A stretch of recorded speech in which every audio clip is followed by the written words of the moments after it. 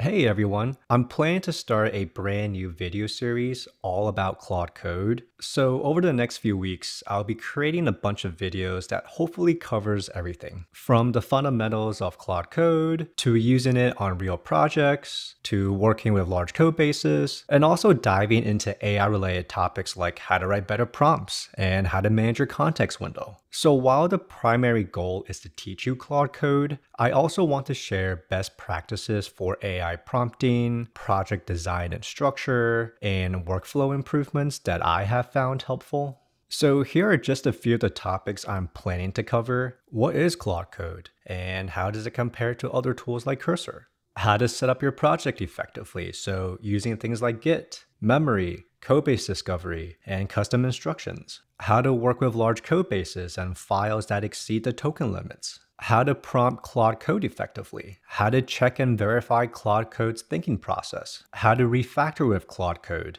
Using Claude Code to build web applications. And I'll continue to refine and expand on this list as more ideas come up or based on your feedback. Now, just to be clear, I'm not a staff engineer or Claude expert in any way. I've been learning this tool the same way many of you probably are, which is by reading the docs, watching others use it, and experimenting with it on personal projects. So this series is my way of sharing what I have figured out so far and showing you what worked for me, and hopefully creating a place where both you and I can learn together and share insights along the way.